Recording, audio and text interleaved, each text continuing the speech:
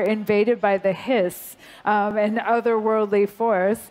They kill the current director of the FBC, and Jesse is chosen to be the new director and has to get the house back under control. That's a rough first day. Yeah. Yeah, it's hard. Now, there's also, it seems like there's this, with the supernatural aspect, I know we're looking at this right now. I don't want you to give anything away, but can you tell us a little bit about how that affects the gameplay? Well, Jesse has supernatural abilities that you're going to hopefully see in a little one. And there's the service weapon, which is this transforming gun that only the director of the Bureau can use. Like Excalibur, yeah. Yeah. And then you have the supernatural abilities. But like what we're seeing here now is kind of one of the things you want to do with the game is kind of juxtaposition of the mundane and then also the sort of craziness. There's plenty of that. Plenty of that in the game. So this clip is from the behind closed doors demo that we're showing here at E3. Just wanted to give people a sneak peek of it. I should maybe be quiet and let the images speak for themselves. Yeah, this is normal.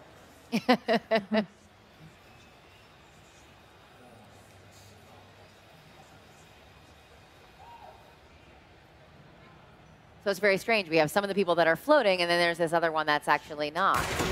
Oh, there we go. That's there we go. So that's the shield, and you can kind of see we have these reactive environments in the game.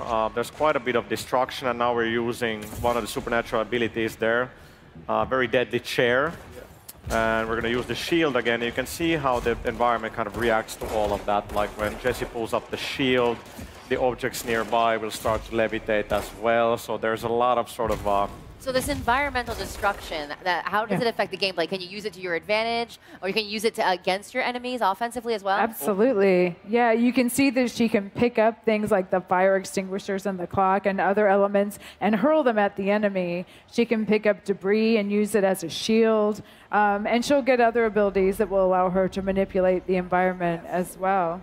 You're really trying to build like this sandboxy kind of thing with control, because you have your abilities, you have the service weapon, so players will have a lot of choice in kind of how to approach things, and of course they can cause a lot of really good-looking destruction. So what brought Remedy to Control? Like, why did you want to make this game?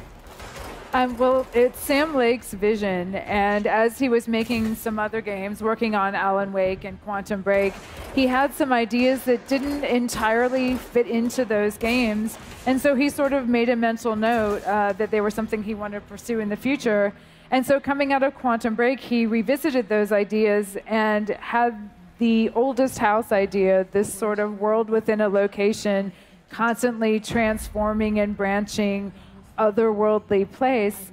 And from that, this whole idea of the Bureau rose, and we have control.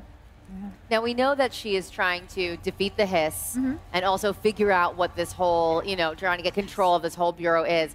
Are there certain quests that she goes on? Is there tasks that she has to do to get to the next level? Is it broken up like that, or is it more like open world? Well, she's the director, so the director has lots of different jobs. Definitely not open world. Just want to make sure we're talking in the right terms. It's much more of a kind of open-ended game than what we've done before. It's more of a sandbox. You can actually kind of, now we just end the demo right there, just as I wanted to point some things out. Yeah, there's a big sort of exploration aspect to the game as you kind of traverse through the oldest house. So you do have your story missions, but then there's lots of side missions in the game as well. And story is really important at Remedy. So all the side missions we do want them to be sort of closely tied together with the rest of the story, and they're going to give you a lot more on the characters you meet along the way. Not everybody's going to be hostile in the oldest house. And then on top of that, there's going to be some really challenging gameplay that we're not going to talk about just yet. All right, I like it. Give it to her. Now, once again, we're seeing her service weapon here. Is this the iteration of it for the whole game, or are there ways to upgrade it as you meet potentially harder villains? Great question. So the service weapon, so it transforms. So there's going to be different forms. So it's always the same weapon, but as you progress through the game, you'll get different forms. So in the demo, we're using grip and shatter, which is kind of like a pistol, and then the other one is a little bit like the like a shotgun, just a lot cooler than your regular shotgun. But then there's going to be several other forms available as Jessie progresses through the game. Okay, so her weapon will upgrade and her other psychic powers will get upgraded as well as you play throughout Control. Absolutely. She can mod and upgrade both her abilities and her weapons. Yeah, so these guys that you see her fighting, these are actually Bureau agents that have been overtaken, possessed, and corrupted by the Hiss. And some of them float up in the air, some of them, like this guy, attack her, and they take on different forms depending on how complete the corruption is. So she'll have a wide variety of enemies she'll have to defeat to regain control of the house. I love how calm she is. She's just strutting through there, just shooting him down. It's like, I got this. With this chair. Yeah. Well, as the game begins, she is kind of led to the oldest house, so maybe this has been her calling. Yeah, which she discovers. The missions that we're showing you, this is roughly halfway through the game, so she does have a certain level of confidence here that she did not have in the beginning when she first discovered these abilities. And a lot of the challenge of this game is her learning to master these powers that have just been granted to her and discovering their limitations and what they can do. Now, I know fans of Remedy games obviously remember Max Payne. Were there any lessons you guys learned from that game that now, along with all the new technology that's available, that you really applied to Control?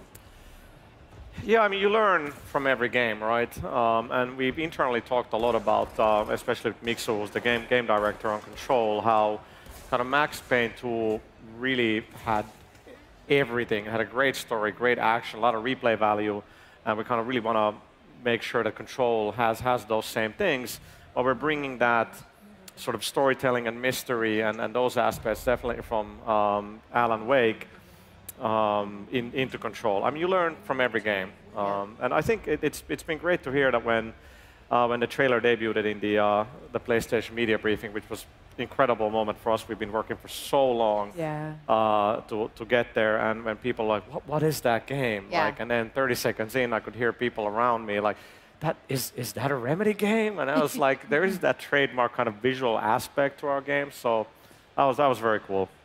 Yeah, it's not just learning from our past games, though. Remedy always tries to innovate with every game that we make. So we are taking some narrative risks with this one that we haven't taken with games in the past. So I think you can look forward to some new storytelling techniques from us with this that you haven't seen in previous Remedy titles. Wonderful. Yeah. Fantastic to hear. We can't wait to learn more about Control. Oh, good. I'm glad to hear that. Anything else you want to share with the PlayStation fans before we wrap this little segment up?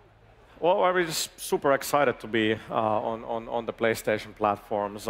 It's just great to be able to make a game for that audience, and I think this one will be the best Remedy game yet. I know it's a very kind of marketing kind of statement you might expect, but I know the team home, they were watching the briefing. It was like 3 a.m. back home in Finland, so shout out to the team back in Espoo. Done a great job. So that was just an incredible moment, and we won't let you down. Wonderful. Well, thank you so much. Thank you. Anna Thomas, thank you so much for joining us.